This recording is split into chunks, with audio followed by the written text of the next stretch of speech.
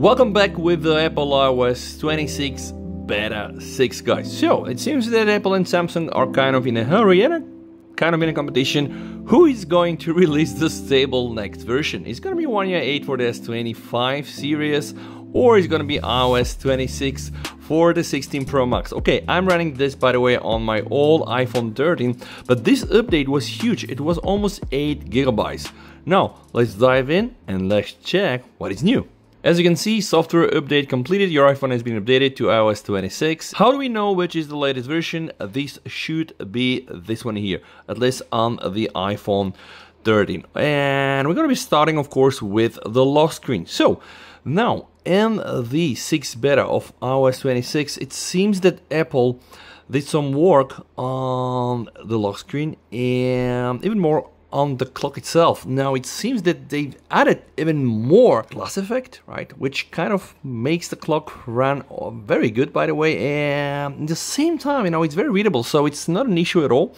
You, by the way, know that they've also added some new wallpaper, so you can see, by the way, this is a dynamic one, and I really like this whole thing. You can see it changes during the day, so you can go with sky, we can halo with dusk, and I think the first one, which is the shadow, like with the shadow we can see really how dramatic now this whole translucent liquid glass effect is. What is even more important is apps opening and apps closing animation, because yes, believe it or not, but Apple changed them too. So, oh my god, yeah.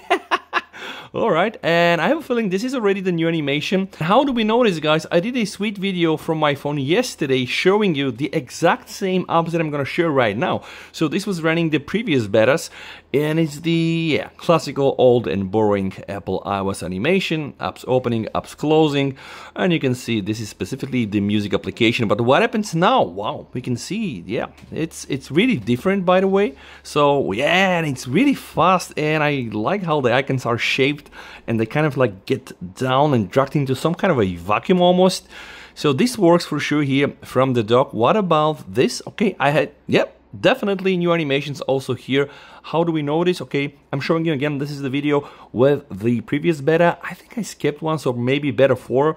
Alright, you can see now the TV application, opening and closing, very stunned, very boring. What about the new animation? Alright, here I don't think we have a new animation, but the settings seems to be a bit different, and specifically the one inside the dock are changed. And I can tell you guys, imagine this is an iPhone 13 and this really looks cool.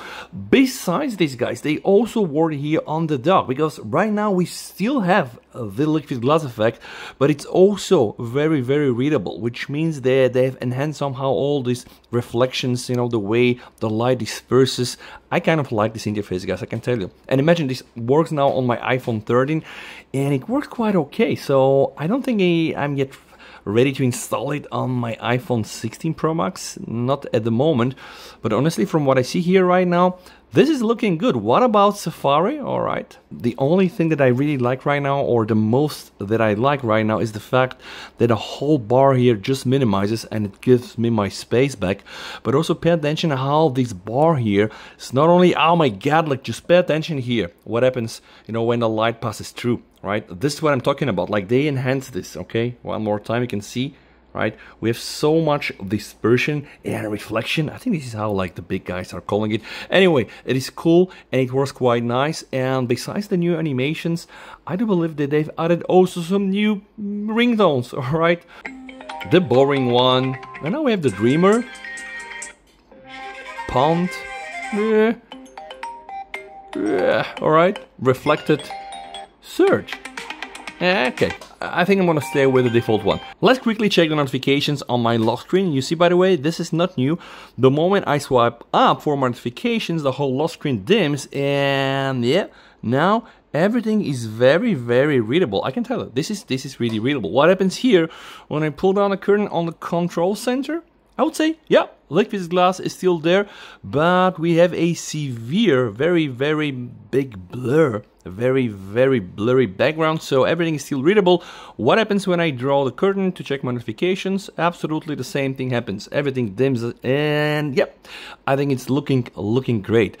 Besides the new animations, I don't really think there are any major changes besides the bug fixes, but this new app opening and closing effects, I think are kind of cool, and you can see this really works for most of the icons, right? I can do this here or here, but I really think that the animations from the dock screen just batshit crazy. And again, they enhanced the liquid glass even more without sacrificing readability, because this thing, as beautiful as it is, if it's hard for me or for you to just read what is beyond, I don't think anybody gonna buy it. And see here, guys, now on the black background or dark background, I have a white font. The moment I move in here, boom, you know, they change it back, so it looks very, very nice. And my suspicion is that the same thing is gonna happen here.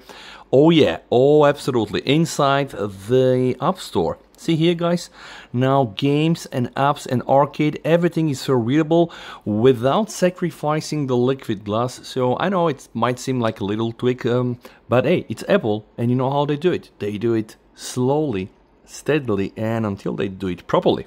And believe it or not, but we're not yet done with the updates to liquid glass, because right now, yep, take a look here, guys, they introduced the new liquid glass toggles, and oh boy, I mean, it's just, yeah, I think it's good. You know, it's fun.